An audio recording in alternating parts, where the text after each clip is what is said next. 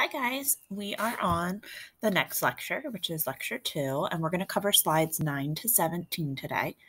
And please make sure you have something to write with. So it could be a packet of paper or a notebook or whatever. Just take some notes because at the end, if there's an exit slip, you'll be able to use your notes to do the exit slip. So slide number 9, we're going to be talking about cells. Cells can be either part of a unicellular organism or a multicellular organism. So just to remind you what those words mean, unicellular is made up of one cell. So think of a unicycle has one wheel. Multicellular organisms, which are those that we can see like us, multicellular organisms are made of many cells. So a starfish is made up of many cells. Plankton would be unicellular. They're made up of only one type of cell. And usually the unicellular organisms are objects or living things that we cannot see unless there's a microscope. So many times they live in the water, like plankton, or they can be things like bacteria that we can't see unless there's a microscope. Unicellular organisms are relatively simple and small. They are the oldest form of life on Earth, and they are everywhere. Examples of unicellular organisms would be bacteria, some fungi, and protists. Protists live in water mainly, things like amoebas and stuff like that, and plankton. Bacteria on our bodies outnumber our human cells 10 to 1, meaning for every 10 bacteria cells, there's one human cell. We usually think of bacteria as being bad, but there is also helpful bacteria too on our bodies, which we'll talk about more. Bad bacteria, sometimes we call that germs, and that's because they make us sick. But most of the bacteria that's on our body actually keeps us healthy. They keep anything that's invading out. So there's a layer of protection of good bacteria on our skin.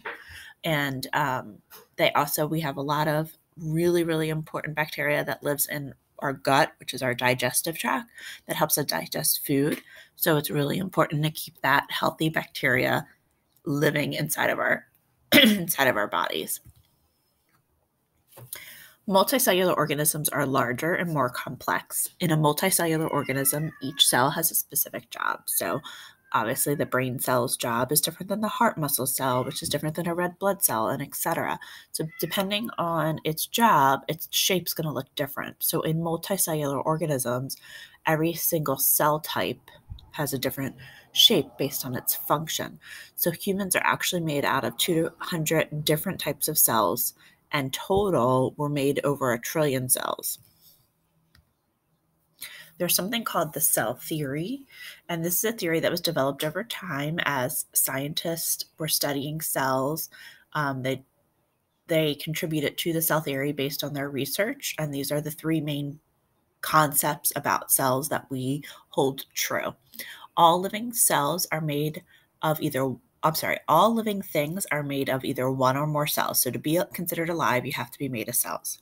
Cells are the basic unit of structure and function in all living things. And cells arise from other cells, meaning they can't just spontaneously appear. A cell had to come from something that was once a cell. So looking at these pictures here, we have to say whether these are living or non-living. So on your notes, you might want to write down like the word living and then make like a T-chart and then write non-living. And underneath living, you're going to list all the things here that are living and all the things that are non-living. So under non-living, you're probably going to write fire and you're going to write car. And these things are non-living mainly because they're not made of cells and they don't come from cells. Under living, you're going to write a plant, and that's like a killer whale. Those would be living. All right, number 1. I would write the actual question and answer. So if you want to pause this so you have time to write it. Question number 1 says, which sentence below is true about cells? I'll give you time to read those. I'm going to read all of them to you. Is it plant and animal cells are living? plant and animal cells are non-living, only plant cells are living, or only animal cells are living? The answer is 1A, plant and animal cells are living. Number 2, which statement is true about the cell theory? Is it A, cell theory states that cells are non-living, B, the cell theory states that cells can come from non-living cells, C, the cell theory states that all cells arise from other cells, or D, the cell theory states animal cells are the only type of living cells? Again, you might want to pause this to write the correct answer out, question and answer. The answer is C. The cell theory states that all cells arise from other cells. Number 3, how are cells like building blocks? Is it A, cells are tough and cannot be broken? B, cells build on one another to form a structure?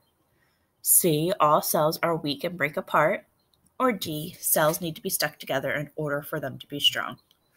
The answer is B, cells build on one another to form a structure. Last question is 4.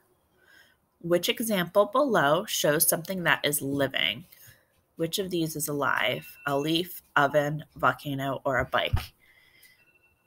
The answer is A, leaf. A leaf is alive.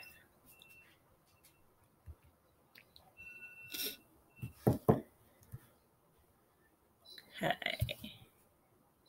We are going to stop there for today. Please just go on Google Classroom and finish any other assignments that you have to do.